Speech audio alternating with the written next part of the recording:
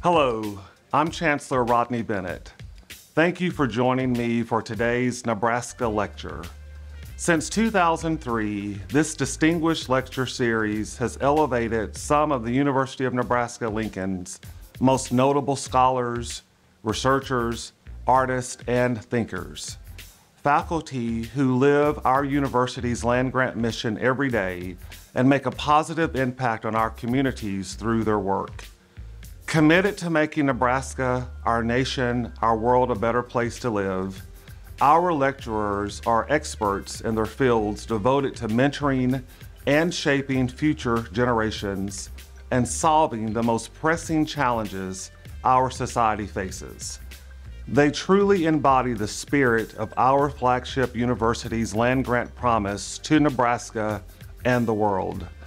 I am pleased to be able to share this distinguished lecture series with the broader Lincoln community and beyond. It is truly a celebration of our three primary missions of research, teaching, and service. And I'm so proud of our faculty's accomplishments and their dedication. Thank you to the Office of Research and Economic Development, the university's Research Council, and the Osher Lifelong Learning Institute for partnering to sponsor this lecture series. I hope you enjoy today's lecture.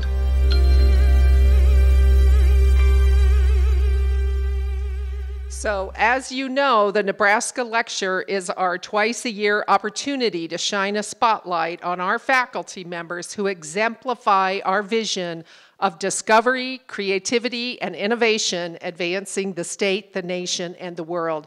And as you saw in the video, the past lecturers truly reflect proudly on that vision. And so does today's lecturer. In fact, Adam Houston's topic is very timely, considering that we are now in the unofficial kickoff of severe weather season here in Nebraska and the Great Plains. Dr. Houston is a professor of Earth and Atmospheric Sciences in the College of Arts and Sciences, and he is a national leader in researching how scientists might use drones to improve weather forecasting. He also leads the Severe Storms Research Group and is a principal investigator with the Targeted Observation by Radars and UAS of supercells. This is a multidisciplinary research team, better known as TORUS. This project is funded by the National Science Foundation and the National Oceanic and Atmospheric Administration, and is charged with using radars and unoccupied aircraft systems to study supercell thunderstorms. And in Nebraska, we all know what thunderstorms are. So if you are fascinated by severe weather, you will want to visit taurus.unl.edu to access a wealth of data from severe storms in the region. TORUS has been featured in local, national, and international publications, including the New York Times, Omaha World Herald, Gizmodo, Weather Nation, NET Nebraska, the Washington Post, and many others. Adam joined the UNL faculty in 2006. Previously, he served as both a visiting assistant professor and a postdoctoral research assistant at Purdue University. He received his PhD in atmospheric sciences from the University of Illinois at Urbana-Champaign and his bachelor's degree in meteorology from Texas A&M University. And as the Chancellor mentioned, we definitely are grateful to the Chancellor's Office and the Osher Lifelong Learning Institute, which partner with us and our Research Council to sponsor the Nebraska Lecture. So after Adam concludes his lecture, we will have a brief Q&A session, so start thinking about your questions, and I will join Adam back here at the podium at the end of his presentation. So please join me in welcoming Dr. Adam Houston. Thank you for the nice introduction, and of course, thank you to the Research Council for allowing me to give this talk. I'm truly honored. I think this is a fantastic lecture series. I think the Chancellor's Office of Research and Economic Development, the Osher Lifelong Learning Institute should be given a lot of credit for this series. So I wanted to start off with a bit of a story. A few months ago, I went into a local business and chatted up the person behind the desk, and She asked what I did. I said I was a professor of atmospheric science. And she said, oh, that's interesting. At some point, I was interested in becoming a meteorologist. And you don't often hear that, so I was like, oh, that's interesting. And her reasoning was because she thought it'd be great to have a job where she could be wrong all the time and still get paid. Now, I've heard this enough that I'm kind of mentally bracing for such a response, and I was kind in my response. But it begs the question, are we really that wrong that often? And of course, she was not the only person to say something like that. Perhaps the most famous fictional TV meteorologist, Bill Murray from Groundhog Day, commented this on Twitter: "Fool me once, shame on you. Fool me twice, shame on me. Fool me 350,000 times, and you are a weatherman." So it's a trope that meteorologists unfortunately have to endure. But again, the question, are we really that bad? So the short answer is no, but let me prove to you why we're not actually that bad. So this is a plot, and there will be a few plots in this talk, but this one, you can all see that the lines are trending down. This is the errors in temperature between what was forecasted and what actually happened. And so this is collected by the Weather Prediction Center. They're a group associated with the National Center for Environmental Prediction. And so the fact that they're all trending down is good. It means that over time, the errors in our forecast are going down. So they're getting better. The other thing that's interesting, you'll notice that the black line up there, that's the 7-day forecast. The accuracy of the 7-day forecast now is about as good as the 3-day forecast back in the 80s. So we're doing better. And actually, if you look at the raw numbers, 3 degrees Fahrenheit is not too bad of an error. There are other ways that we can show this. So this is another parameter that's forecasted, another metric used for quantifying the error. The takeaway from this is the 3-day forecasts nowadays are accurate about 97% of the time. For comparison, and this is just one comparison, the accuracy of financial market predictions, this is a study from fairly recently by Financial Gurus, is on average 48%. That's worse than just guessing. Now, I admit that there are big differences between financial market predictions and weather forecasts, but the takeaways are these. Number one, weather forecasts are actually pretty good. They're getting better, and they're better than a lot of other forecasts that we rely upon. Now, I don't want to make it sound like I'm just patting the weather forecast in the back, because the reality is forecasts aren't always perfect. And the thing about weather forecasts is sometimes when they're wrong, they can result in death and destruction. Okay, so let's talk about death a little bit. We have to, because weather fatalities are part of the challenge and part of the motivation for a lot of the work that we as atmospheric scientists do. So this is just 2022. There's some 10-year and 30-year averages on here as well. A couple of takeaways from this. Number one, overall, hundreds of people are killed, approaching 1,000 every year by weather. The other thing that's interesting about this is that extreme heat kills more people than most other weather phenomena. That's not the main takeaway from this, because what I don't want you to take away is that all of these deaths are because of poor forecasts. There are a lot of things that cause fatalities due to weather. In fact, there's a whole talk that could be given, not by me, about the social science aspects of disseminating and responding to weather advisories. So that's part of this, but weather forecast errors are an issue. In fact, a recent study showed that forecasts that were 1 degree too cool on hot days corresponded to a 3% increase in deaths. So there's a very real impact from forecast errors on fatalities. In this talk, I want to convince you that there are opportunities to improve weather forecast. I also want to talk a little bit about how observations of the atmosphere are really critical for improving weather forecasts. And of course, as the names of the talk suggested, we'll talk a little bit about drones and how drones might be used to fill the missing pieces that could lead to improvements in weather forecasting. Okay, so to talk about weather forecasting, we need to talk a little bit about the primary components that make up weather forecasting. And I call them these are the 4 pillars of weather forecasting. They are, so you don't have to tilt your head, fundamental knowledge, environmental observations, heuristics, and numerical weather prediction. Fundamental knowledge, basically, you can't forecast something well if you don't understand it. So fundamental knowledge is obviously an important part of this. Environmental observations, these are observations of the state of the atmosphere. Heuristics are tools and tricks the forecasters use using environmental observations and other sources of data to forecast. And then numerical weather prediction or complex fluid dynamics models that we use for prediction. And I'm going to talk a little bit about numerical weather prediction because some of the significant increases in forecast accuracy over the last few decades can be attributable to improvements in numerical weather prediction. Okay, so a numerical weather prediction model, as I said, is a complex fluid dynamics model that predicts the state of the atmosphere into the future. And so essentially what is done is a three-dimensional grid of data are imposed upon an area that you're forecasting. So it could be the United States, it could be the entire globe. And at every single point in this grid, the processes responsible for the evolution of the atmosphere are predicted. And they use a bunch of equations to do this. So essentially at every single one of these points that make this grid, all of these calculations are undertaken. And so there are a lot of calculations because there are millions of points that make up this grid. And the result is a forecast of the state of the atmosphere, the three-dimensional state of the atmosphere into the future. In this case, this is pressure and temperature, but the point is that it is the four-dimensional, 3 dimensions of space and 1 dimension of time, state of the atmosphere. What limits the accuracy of numerical weather prediction models are three things. First of all, the spacing between the grid points. The idea here is that if you mash together grid points very close, you can resolve smaller scale structures, smaller scale phenomena. The second thing is computing power. So as you have all these grid points that need to have calculations done on them, you need powerful computers to do this. The third is how well the current state of the atmosphere is observed.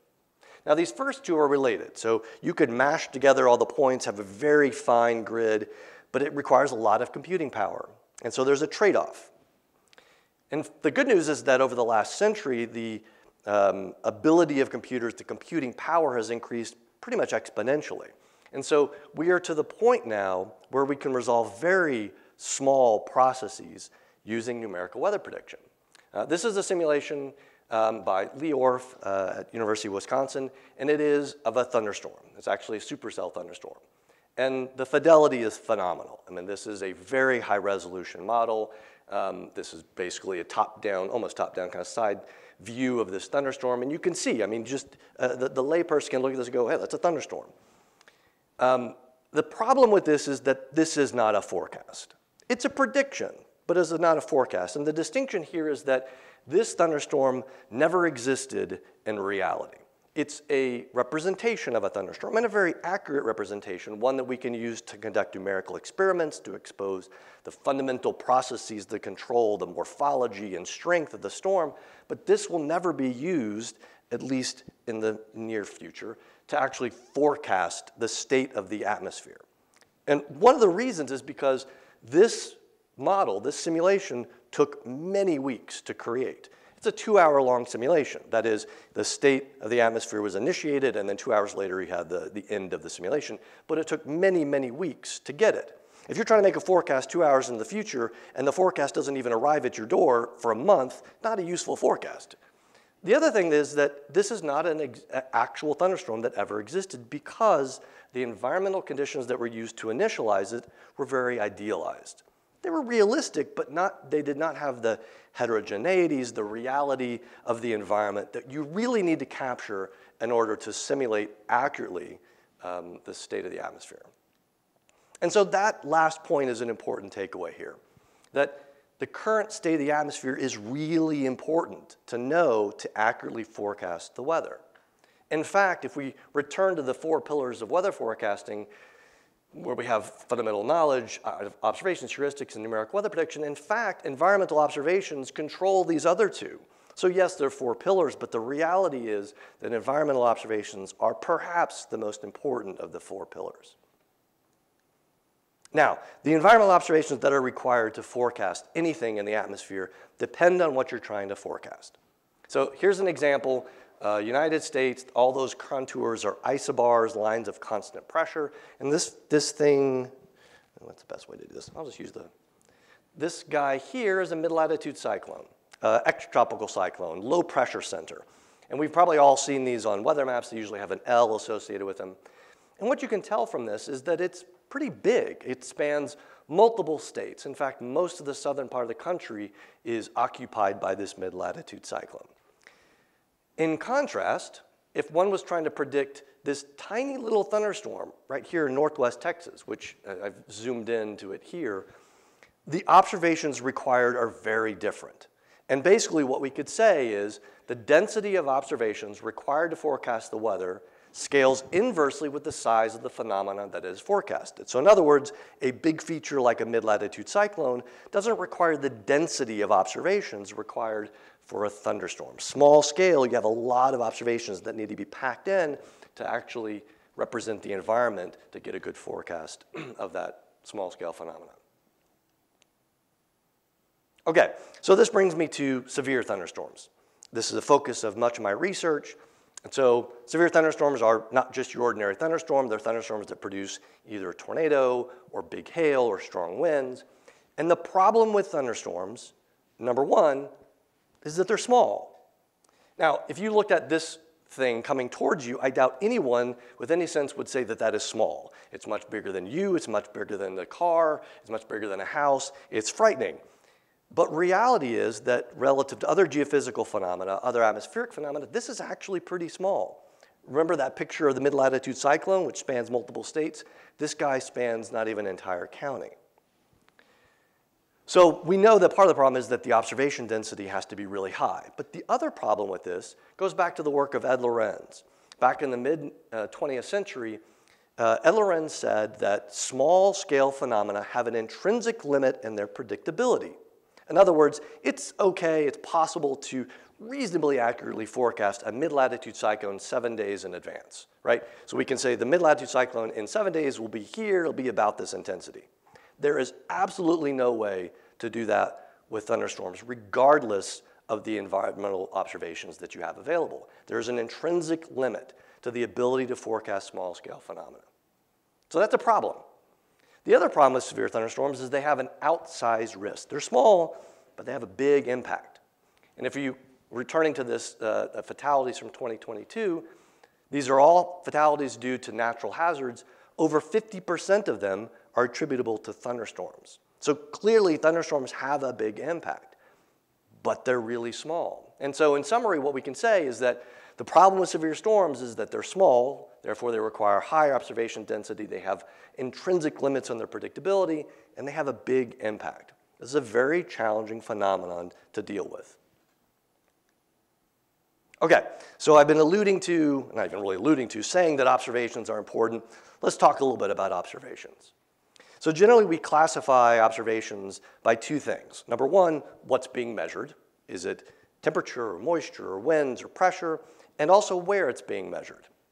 So this is an example of an ASOS station, automatic or automated surface observing system. And you can see these in lots of places in the United States. They measure temperature and humidity, pressure, winds. Temperature is measured at 2 meters above the ground. Winds are measured at 10 meters above the ground. But generally, the surface, right? So very close to the surface. This is an example of a weather balloon. So that's a helium-filled balloon. Sometimes they're filled with hydrogen, but it's basically a buoyant gas that lifts this sonde, which measures temperature and humidity and pressure and winds, but not just at the surface, in a vertical profile through the atmosphere. Commercial aircraft actually have sensors on board that measure temperature and humidity, pressure, and winds. So every time a commercial aircraft takes off, lands, is at its cruising altitude, it's collecting data that are being sent to a repository. And those observations are important for weather forecasting. And then we have satellite data. Satellite data, obviously these are clouds, but also you can track clouds. So there are routines that track the clouds and that you can infer wind speed and direction from them. And this is just a sampling. There are other observations that are out there, but these are some of the most common ones. If we were to plot the surface observation network, and these are actual positions of actual observations, it would look like this. And you can tell that in parts of the country is very dense. Eastern part of the United States, parts of the central United States, very dense observations. Probably good enough to forecast thunderstorms. But there are other parts of the country that are not. So Intermountain West, there are clearly huge gaps in our surface observing network.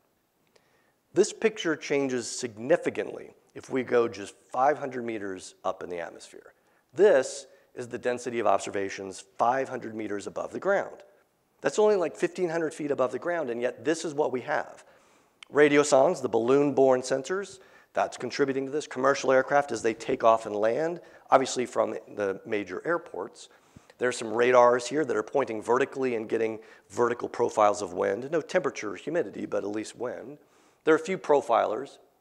Interestingly, this map shows the radiosondes. So the radiosondes, I just blew them up into red. Those are only launched nominally twice a day. So for most of the day, this is what the pattern looks like. Radiosondes are not launched very often, and they're not launched from very many sites. And so our picture of what's happening just 500 meters above the ground is much different than what we see at the surface. Now, if we go higher in the atmosphere, say 5,000 meters and higher, picture changes significantly. You have commercial aircraft at their cruising altitudes. You have satellite-derived winds. So basically, we have this gap in our observations that is pretty huge. So why does the lower atmosphere matter that much? Well, I mean, for one, it's where we live. But for another thing, the lower atmosphere is actually the source of thermal energy for the rest of the atmosphere. There's a saying in the atmospheric sciences that holds true, which is that the atmosphere is heated from the ground up. The sun doesn't actually heat the atmosphere very much at all. The sun heats the ground, which converts visible radiation to infrared radiation, which then heats the air right above it, and then the lower atmosphere communicates that energy higher up. So the sun doesn't really heat the atmosphere directly. It's heating the ground, which heats the lower atmosphere, and then that's spread vertically. Same thing with water vapor. The source of water is surface water, rivers, lakes, oceans, groundwater that is pumped out of the ground, used for irrigation, and so then that water evaporates and then creates water vapor. And so that source of water vapor is in the lower atmosphere, and then that's communicated deeper into the atmosphere. And the other thing about the lower atmosphere is it's highly variable, much more variable than the mid-troposphere. And so for these reasons, we really care about the lower atmosphere. And so this gap between about 10 meters above the ground and several kilometers is what we call the lower atmosphere data gap, and it is a blind spot for weather forecasting. So how do we fill it? Well, one possibility is drones. Okay, so what's a drone? I mean, most people, I think, are at least somewhat familiar with a drone, but strictly speaking, it's any reusable, unoccupied aircraft piloted remotely or operating autonomously. It goes by a whole collection of other names: unmanned aircraft system, unoccupied aircraft system, uncrewed aircraft system, unmanned aerial vehicle, remotely piloted. Okay, so in this talk, I'm just going to call them drones. Now, drones are typically categorized in two ways. The first is by how it gets lift. One way is with rotors. So the multi-rotor aircraft up here in the top right, those are what we call multi-rotor or rotary wing aircraft. The ones on the bottom row are called fixed wing aircraft. They're more like typical aircraft. Their lift is achieved by flow over the wing. The other way that we categorize drones is based on size. So clearly this one in the middle you can hold with one hand, and then the one bottom right is basically the size of a commercial aircraft. Now, small aircraft, particularly both fixed wing and rotary wing, have been used in the atmospheric sciences for research purposes.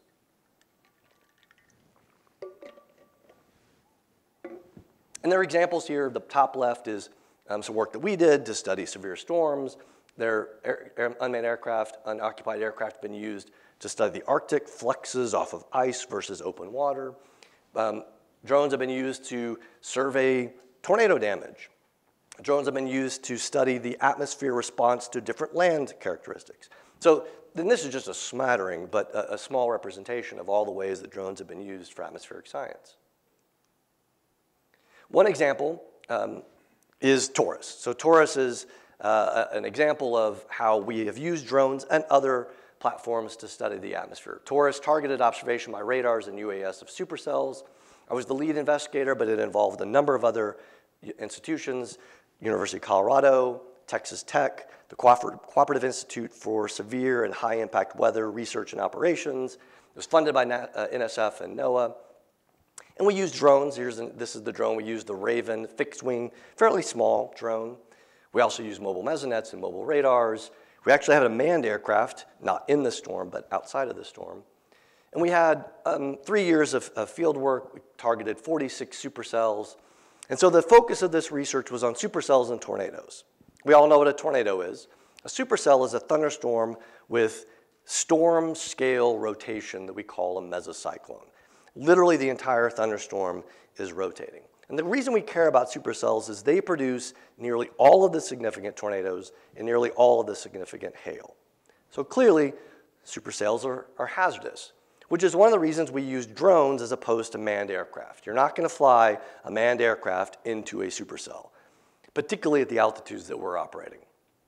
The other reason is that while there are other platforms that can be used to collect observations above the surface, even inside of a storm, most of those you have no control over. It's like a balloon that is released into the storm and carrying a little SON package. Those are good, we use them as well, but you have no control over it. So if you want targeted observations within the storm on particular phenomenon, you have to use something that you can control. This is a video from the 27th of May of last year of operations underneath a supercell. Now, to be clear, Taurus's main focus was on this leftmost pillar of the forecasting, advancing fundamental understanding of supercells and tornadoes. However, some of the cases that we collected during Taurus were illustrations of how we might use drones to directly impact weather forecasting. And I'm going to talk about some examples now. One of them was from the 28th of May in 2019. You can see an evolution of the storms on the left. All the little dots moving around are Taurus assets. The interesting thing about this case is that there were two supercells, the top one, the northern one, and then the southern one. And only the southern one produced a tornado. In fact, it produced an EF2 tornado near Tipton, Kansas. The analysis of this, our analysis of this case, revealed that the reason the evidence suggests that the supercell in the south produced a tornado is that it had access to this very narrow ribbon of environmental air that was particularly volatile, particularly energetic. It had conditions that were favorable for tornadoes, whereas most of the rest of the environment around it didn't. And this narrow ribbon of air was ingested by the storm, and because it had the conditions supportive of tornadoes, it produced a tornado. The interesting thing about this thing, we call a MAT, mesoscale air mass with high theta E, is that this feature, this narrow ribbon, wasn't sampled by any of the conventional observations that were in place in northern Kansas. It was completely missed. It's pretty small, and that's the main reason. But what's also interesting is, even though we saw it, we didn't see it at the surface. And so these here, this plot here on the left, it's a variable that we call equivalent potential temperature, theta E. And basically what theta E illustrates, it's a vertical profile, so this is height versus the value of theta E. Theta E is a measure of the potential energy of the atmosphere. High values of theta E mean there's lots of potential energy. If that potential energy is ingested into the storm, it can be converted to kinetic energy and add vigor, severity to the storm. Okay, so if you look at just the surface, just the lowest levels, this orange profile here represents the air ahead of the mat. This red profile represents the air inside the mat. And if you look at just the surface, it looks like there's really not even a mat there. There's no difference or significant difference in theta E. In fact, the theta E was higher in this air mass ahead of the mat. But if you look at a deeper profile, that's where the mat shows up. This region of higher potential energy doesn't even show up at the surface. And so this is an example where important small-scale features are completely missed by the current observing network, and some of these features exist only in that gap. Remember that gap that's 10 meters to several kilometers? This mat existed in that gap, not at the surface.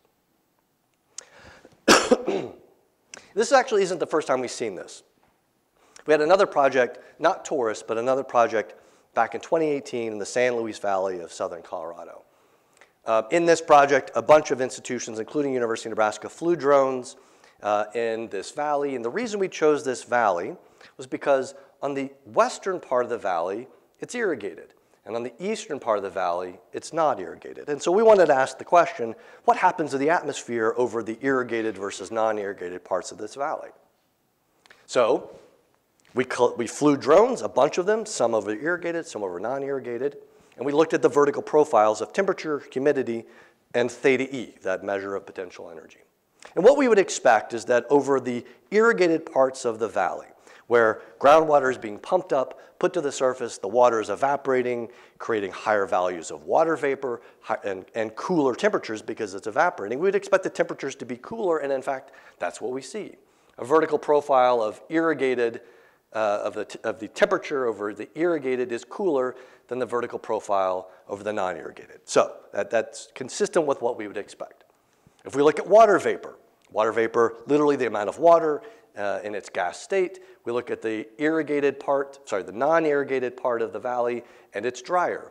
The irrigated part is more moist. But that changes about 200 to 300 meters above the ground. So yes, it is more moist over the irrigated compared to the non-irrigated, but not aloft. And when you combine these two into this thing called theta E, this equivalent potential temperature, which is a measure of the potential energy, we see that at the surface, it looks like the irrigated part of the valley has more energy than the non-irrigated, but aloft, that picture completely flips. And so the potential for thunderstorms to gain kinetic energy from this air mass changes whether you focus just to the surface or you look higher up in that gap. And the last example I'm going to talk about is from June 8th of 2019. This is a supercell that formed near Goodland, Kansas. In fact, two supercells formed. The first one formed and then dissipated. The second one formed and produced multiple tornadoes.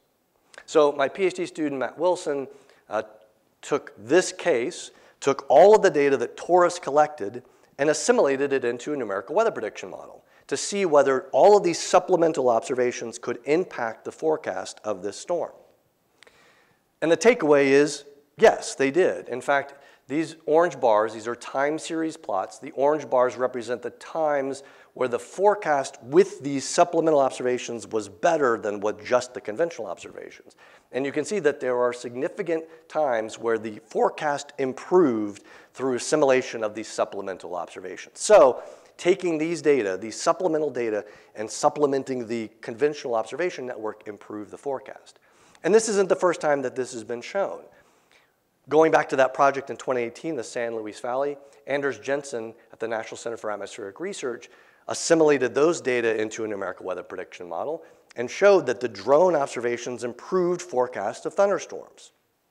Leuenberger et al. Focused on fog in Switzerland. They took drone observations, assimilated them into a model, and found that fog forecasts are better when drone data are used. So clearly there's evidence that drone data could be impactful.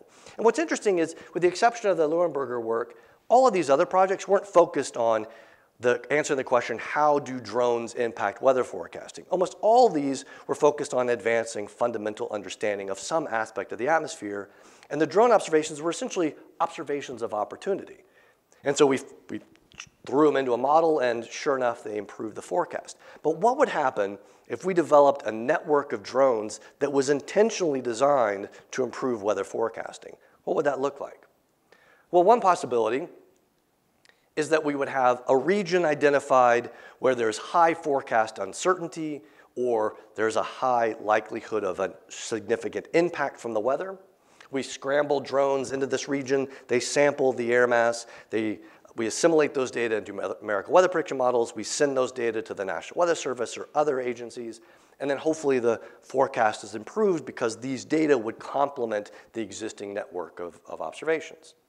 Alternatively, we could just throw all drones possible at the problem, essentially cover the entire United States with drones that are constantly profiling, take those data, which is kind of like the ASOS network, the Surface Observation Network, but now not just surface, but also above the surface, take these data, assimilate them into a numerical weather prediction model, give them to forecasters, and see what the impact would be. The problem is that really what we want to determine is whether it's worth it to make the billion-dollar, multi-billion-dollar investment in a network of drones like this. But to prove that, we have to make the multi-billion-dollar investment in the drone network, right? We have to put all these drones out there and prove that they have an impact. But there's another way to do it, and that's with OSSIs. observing system simulation experiments. This is a really unique way of answering the question, what might the impact of a new observing system be on forecasts, particularly numerical weather prediction? With an OSSI, synthetic observations are used, not real observations. And the way it works is this. We take a really high resolution simulation, one that you couldn't actually use to create a forecast because this particular simulation here took many weeks to be created, right? So it does not have any utility for an actual forecast. What it does, though, is it serves as the truth. Essentially, it is a surrogate for reality. It has all of the state variables. It has them on a four-dimensional space and time grid. And so we use that as truth. Then we take conventional observations like ASOS, like commercial aircraft, like satellite, and we operate these inside the nature run. So we place an ASOS station, a surface observing station, inside the nature run, and it collects, there are a lot of air quotes with OSSIs, it collects the observations in this simulation. We fly, okay, I'm gonna stop with the air quotes. We fly commercial aircraft in this simulation, and it collects the data. You operate satellites, you operate radiosondes, and so you are creating synthetic data within this nature run. And then you fly something new, or you operate something new. Drones, for example. So you operate these drones within the nature run, collect the data, and then you assimilate all of these data into an actual forecasting system, one that is used typically on a day-to-day basis. And you see what the difference is with including the new observations or not including it. So you compare the simulation accuracy without the supplemental observations to the simulation accuracy with. And if there's a big impact from this new observation, you can make a case that this is a valuable contribution to weather forecasting. And we're doing this right now. So in collaboration with the Global Systems Laboratory, Sean Merdzek and Tara Ladwig, we are conducting these tests. We're trying to see the impact of drones on numerical weather prediction. And you can do some crazy things. Because you don't actually have to fly any drones, you could put drones every 35 kilometers across the entire United States. This is thousands of drones. Or you could say, all right, what would happen if you reduce that to 75 kilometers, or you reduce that increase that spacing, reduce the density to 150 kilometers? How does the accuracy of the forecast change as you change the configuration of the system? You could fly the drones not just in vertical profiles, but horizontally. So essentially map out a planar space and see how that affects the forecast. You could replace all the radiosondes with drones. Remember, radiosondes are operated twice per day. But what if we use drones and operated every 2 hours? How would that change the forecast? So the beauty of the OSSI is you could test some of these really important questions without making the multi-billion-dollar investment in actually creating them. This information can be given to policymakers, people who are actually responsible for changing the observation network. It can be given to engineers. So if it's really important that we fly where the winds are 100 knots, we probably need to modify aircraft, but that's an engineering problem. And engineers can be tasked then to make those types of aircraft, configure the aircraft to satisfy those tolerances. Okay, so I'm a big fan of OSSIs, but OSSIs don't answer two really important questions. One of the questions is, how do you deal with the regulatory environment? Matt Waite gave a Nebraska lecture back in 2017, really interesting lecture, and one of the foci of his talk was how stupid the regulatory system was back in 2017, and it was. Now that was 7 years ago, and a lot has changed. Fortunately, the regulatory environment has changed significantly in that time frame. And as evidence, we were able to do TORUS. We were able to do, and not just my group, but other groups have been able to use UAS in the National Airspace System to do really important research. But the thing is, in any vision for using drones to modernize the weather observing network, they require what's called beyond visual line of sight operations. In other words, the aircraft has to be operating where a person who can take control of this aircraft cannot see the aircraft. They cannot see it with their naked eye. So imagine scrambling drones from major cities to a region where there is high forecast uncertainty. No one's going to see those drones. That is, the person who's responsible for controlling it cannot see that drone. There are ways to solve this. One of the ways is to actually put transponders on every drone that is being used for weather observation. Transponders, ADS-B, for those who know, are transponders that are on all cooperative aircraft. And so these transponders tell other aircraft where an aircraft is. It tells air traffic control where that aircraft is. This is a map of all the aircraft at a given time using these transponders. Another way to do this is for vertical profiling drones, ones that are just going up and down over a given point. There could be a radar that's sampling, that's observing the airspace, and if a general aviation aircraft, either a cooperative or uncooperative aircraft, come into that airspace, the drone can land, and so you avoid any collisions. Both of these are theoretically possible, but neither of them have gotten full approval by the FAA. The other issue that OSCEs can't answer is the public perception of drones. And for this, we actually have good news, and that is that people generally feel positively towards drones used for weather research purposes and toward other drone use that are perceived as for the public good, such as drones used for firefighting and agriculture. Now, this isn't a pass. We can't just say, oh, we're good, public's gonna love what we're doing. For one, there are issues with noise pollution, there are issues with privacy that we cannot ignore. The other thing is we need to make sure that people know what the drones are being used for. So if a drone is flying over your head, it won't be right over your head, but I mean, if it's flying above you, you should know that that aircraft is going to a region where thunderstorms might form, and it's going there to take observations that might improve the forecast of said thunderstorms. Okay, so I'm going to wrap up this talk with a bit of a pivot, but it's definitely relevant to some of the themes that I've already talked about. For anyone who's gotten funding to support technology development, they know the term readiness level. So any government agency that funds work to develop a new technology requires that you declare what your current readiness level is, and most importantly, where you expect the readiness level to be once you have used their money. Readiness level is a spectrum. It basically is a mapping of where technology is from initial inception to final deployment.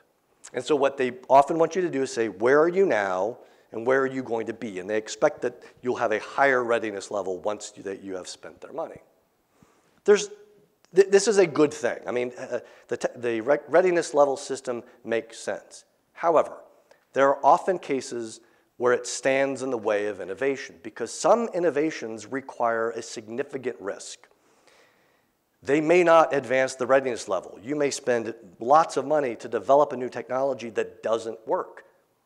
There are whole businesses that have grown out of people who are willing to take a risk and invest significant dollars on new technology.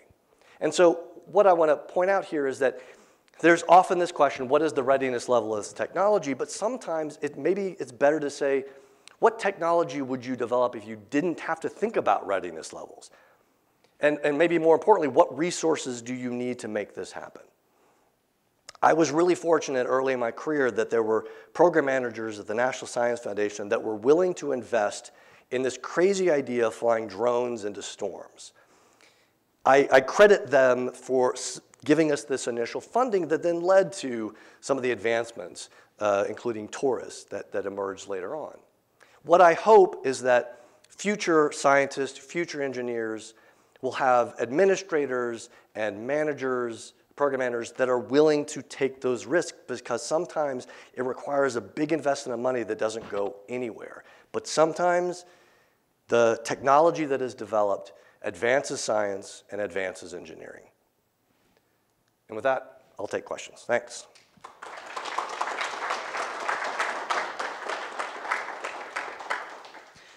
Thank you, Adam. You have definitely changed my perception of weatherman, and I think I want to be a meteorologist. Okay, we have a couple of people stationed, myself and Becky, with microphones for questions from the audience, but I will get us started with a couple.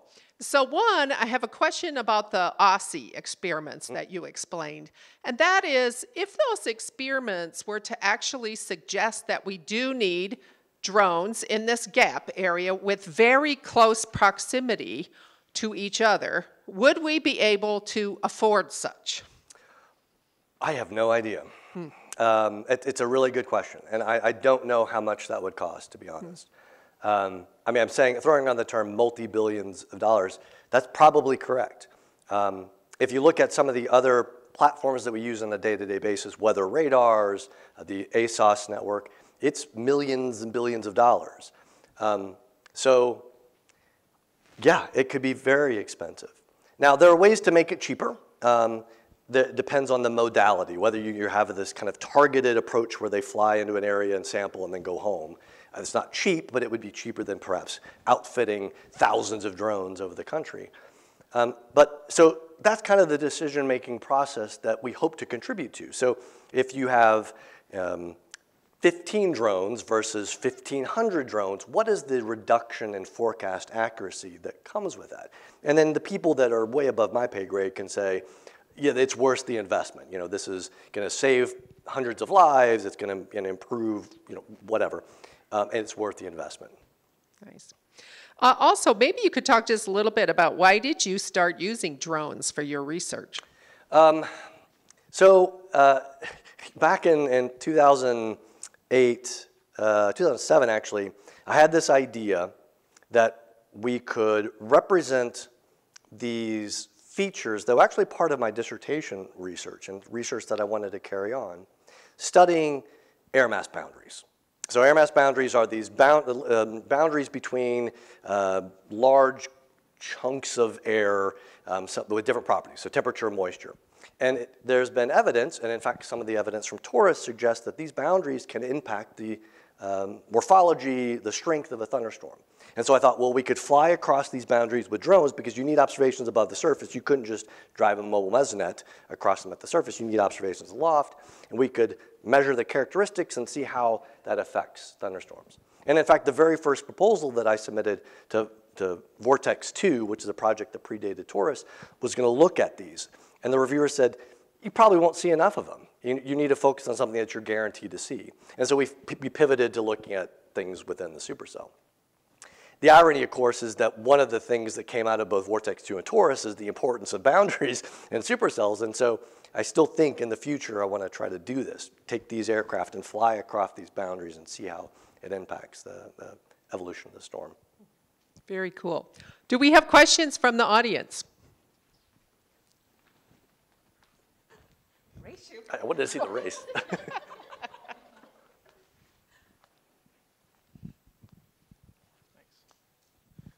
Thank you for your talk, Dr. Houston. Very interesting stuff. I had a question, I guess, a clarification about the Aussie stuff there at the end. So you're attempting to solve what appears to be like a spatial sampling optimization problem with the Aussies to try to find this happy medium for distribution of sampling at atmospheric levels. Is that correct? To some extent. I'm not sure it's a happy medium because that happy medium is really about the financial aspect of it. So, I mean, I would expect that if we reduce this to 10,000 drones, 1 kilometer spacing and 10,000 drones, we'd get an improvement at forecast. Now, I think maybe what you're saying is that at some point we might see a tailing off of that improvement. So you double the density and you only get a 50% increase. So yeah, to some extent it'd be nice to see where that curve is, but our expectation is that as you continue to increase the density, you're going to continue to increase the benefit. Mm-hmm. Yeah, there'll be diminishing returns of sorts. Yeah, and then on this point, in your research, is there a proposed plan to physically validate something that comes from this optimization solution? Not with this project. Now, one of the ways that we do validate is we compare the air characteristics from the conventional observations, which we do have on a daily basis. Compare the air characteristics when we assimilate the conventional observations to real models assimilating real conventional observations. And so if the air characteristics are similar, then we can say that the model and the overall Aussie system is performing correctly. But that's not really what you're asking. I think what you're saying is, what if we actually put in a bunch of drones and improve and see how it improves the forecast? Not with this project, but definitely in the future. And again, we're probably not going to be able to smatter, 1,000 drones across the country, but we could do it in regional chunks. So we could take, say, all of Kansas and put a bunch of drones out there, fly them, assimilate those data, and see if it makes an impact. I mean, at least regionally. The hope is that in the next 5 or so years, we can pursue that. But part of it is showing that something like that would have that impact, at least theoretically, through the OSSIs. Like a local validation. I don't mean to hog the mic. I have one more thing. So would you say that currently ground observations less than 10 meters AGL, they are effectively decoupled from any any help observing or forecasting anything in the upper atmosphere? I wouldn't say they're decoupled. There's certainly communication between the surface and the upper atmosphere. There's a time lag, of course. I would say that there is certainly a coupling between the surface and this gap area, but sometimes, as I showed some evidence for, they are decoupled. And so it's when they're decoupled, when you cannot say that the surface observations are representing what's happening aloft, that it can be really impactful to the forecast. And the reason I ask this is because I wonder about because there may be something embedded there that's very subtle that humans can't perceive, but perhaps applications of unsupervised machine learning and deep learning might be able to glance and provide us insights and maybe new heuristics? Sure. Possibly. Yeah, possibly. I think even with AI, AI still depends on observations. I cannot imagine. So numerical weather prediction is not AI, but AI is being used increasingly either to complement or, in some cases, replace numerical weather prediction. But there will never be a time that I can imagine that AI can be divorced from the observations, right? So you have to have the observation network, and probably a pretty dense observation network, because again, there are fundamental limitations on our ability to resolve phenomena, even with complex AI tools that can only be resolved literally by the observations. Thank you. Other questions?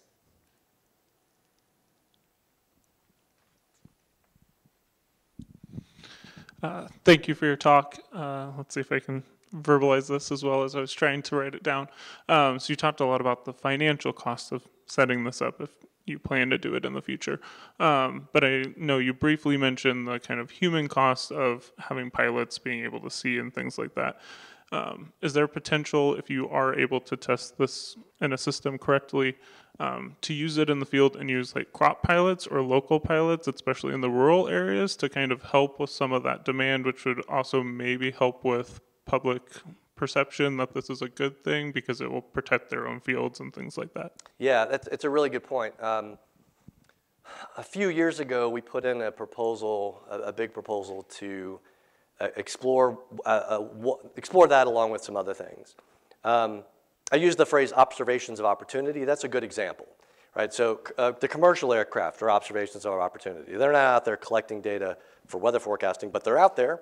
So throw a sensor on them and see if it can help. So we thought about this. Crop dusters, as urban air mobility becomes more common, these are essentially air taxis, putting sensors on them. It's possible that it could make an impact. The problem is, number one, some of those aircraft don't really want you to know what exactly they're doing.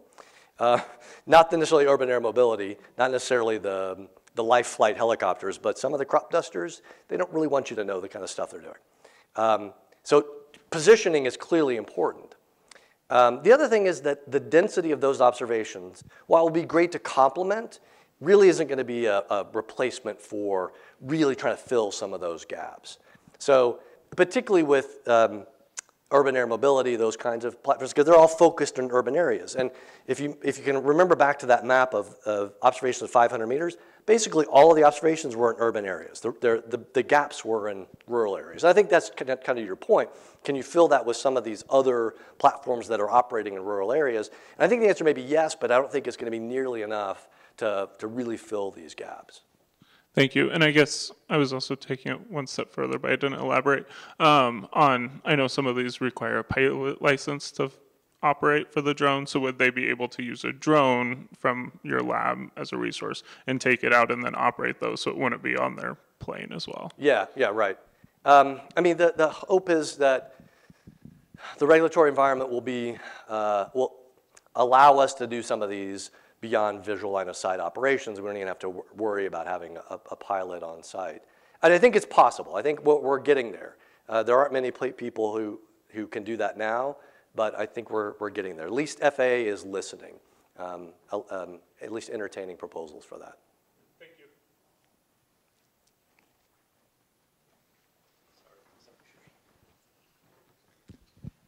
As always, a great pleasure. Love the research. Thanks for a wonderful talk. I can't remember the guy's name that said there was some practical limits on the prediction. Right. Some of the work you're doing makes me seem like you might question some of that. So if we could move to a hypothetical, theoretical world for a second, do you think if you could just strip away all the practicality and move into that theoretical world, is in the end, do you think he's wrong? I would never question Ed Lorenz.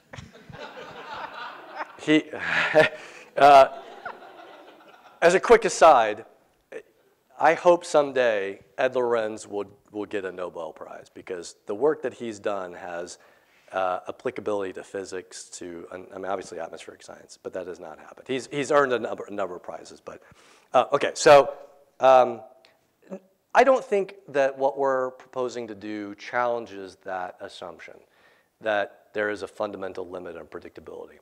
What I think we're doing is saying that we are nowhere close to that limit. And to get even closer to that limit, you need to essentially increase the number of observations that are out there. But so I don't think we're anywhere close to that limit. Then my question is that limit there? Like, is it real? Is it? What would it take for the limit to approach zero? Yeah, that's a good question. Yeah. Yeah, okay.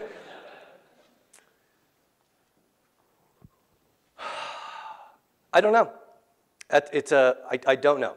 And in some ways, the OSSI is a good way to test that, because you can do things that you can't do in reality. Very good question. I don't have an answer. Maybe mathematical advancement, like the equations that are used to predict. We're going to bring you the microphone just so our audience online can appreciate. Do you think conversation. that like mathematical advancement could be something that would send that limit to zero? I don't. I'm not going to say no, because I don't know. I mean, I would say that what Ed Lorenz did was almost purely mathematical. So he was using the fundamental fluid dynamics to change the scale and show that there was a limit in the predictability. So Ed Lorenz is the father of chaos theory, for those of you who weren't familiar with that who he is. So I'm not going to say no. I mean, maybe someone a lot smarter than me can do that. But I would approach it probably from the other perspective, and that is, can we create an observational network that eliminates all other errors except for that? And then what really is that limit? Other questions?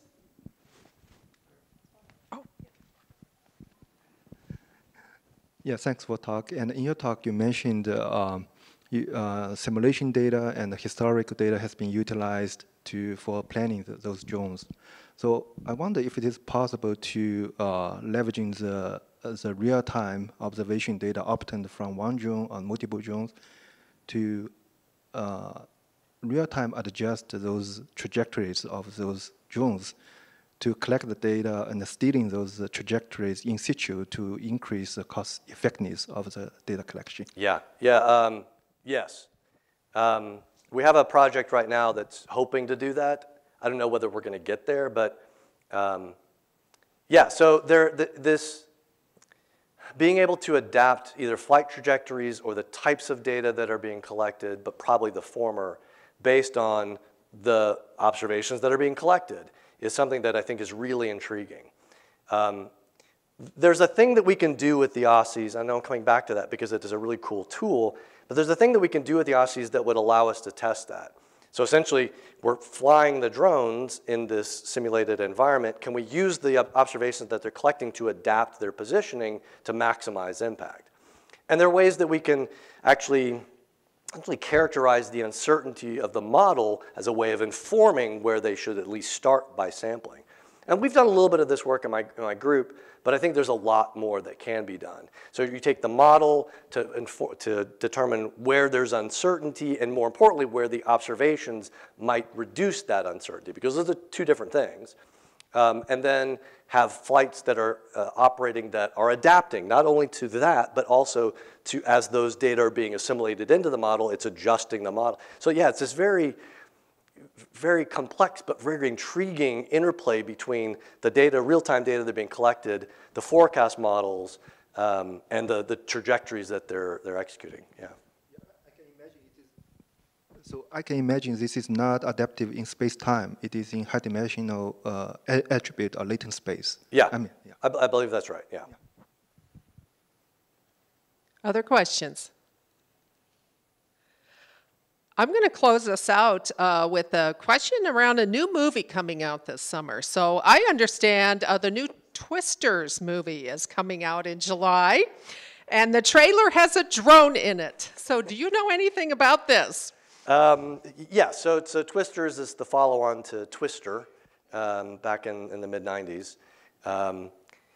They're using the Raven, the drone that we used. It's actually not pictured here, but the picture from Taurus, that aircraft, it's actually that drone. Now, it's probably a computer-generated version of it, but the University of Colorado, who developed the Raven, actually gave the movie an aircraft. And so I think there's one image in the trailer where some guy grabs it and like tosses it over his head. By the way, that's not how we launched the Raven. But when they did that, I was like, does that work? But anyway, so that's actually the real aircraft. But then they have another one where I think it's a computer generated. So yeah, I mean, I actually talked with my one claim to fame with Twisters. I talked to the director at one point. That he was interested in Taurus, and I talked with the production designer. And so I had conversations. I was not a paid consultant. But anyway, they were interested in the beginning of integrating drones into this, and it looks like it'll make it into the movie. So I'm excited to see the movie. I'm excited to see how drones are actually used. If the drone is the enemy, that would be disappointing, but we'll see. Super cool. We'll all have to be sure to see it. Please join me in thanking Dr. Houston for an energizing Nebraska lecture.